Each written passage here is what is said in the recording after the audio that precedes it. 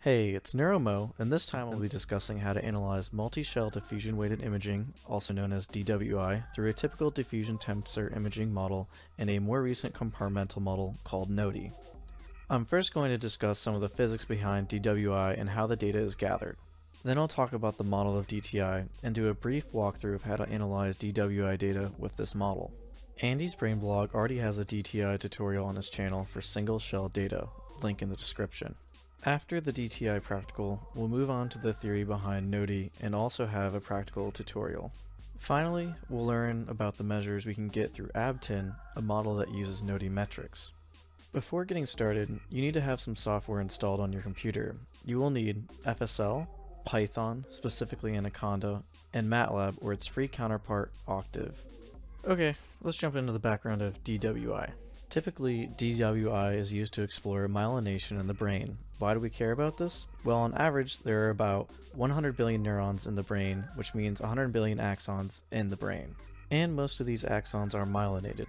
These axons are a major component of how information is transmitted in the brain, and being able to describe them could be extremely helpful to be able to accurately model neurons and behavior. Think of axons as cables. The cables need insulation, which is the myelin on neurons, to make the electricity that travels along them go faster. Cables transmit information from one thing to another, just like axons do. We can obtain information about axons in the human brain through diffusion-weighted imaging using an MRI. How is this data collected? Basically, we use the diffusion of water molecules to infer the structure of neurons, in this case specifically axons. When a water molecule is in an obstacle-free environment, it will diffuse spherically. When in an enclosed environment, like an axon, it will diffuse in an elongated fashion. We describe this diffusion using a word called anisotropy. Higher anisotropy means there are more objects in the environment. How do we tease out these differences in diffusion? Well, we can manipulate the temporal resolution of MRI, the echo time, and B gradients. By keeping the temporal resolution and the temporal echo constant, we can vary the B gradient and solve for D, diffusion, in the equation on the screen. What is the B gradient? The B0 is the magnetic field that is aligned along the border of the MRI, which all water molecules are aligned to. A gradient is applied and some molecules move at a lower frequency when this gradient is applied, and when it ends, all the water molecules have the same frequencies but in different phases.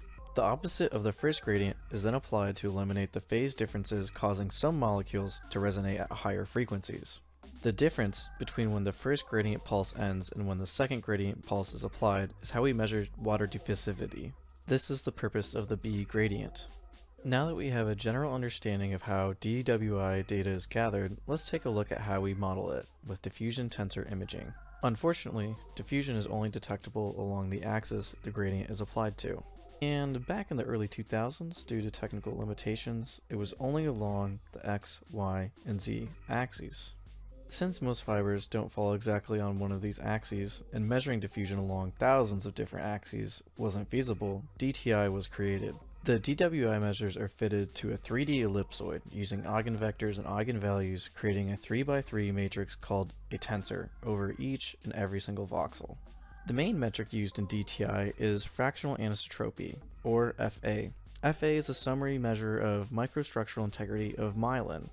It's sensitive to microstructural changes, but does not have specificity to what the change is. There are three other measures: mean diffusivity, or MD, axial diffusivity, or AD, and radial diffusivity, or RD.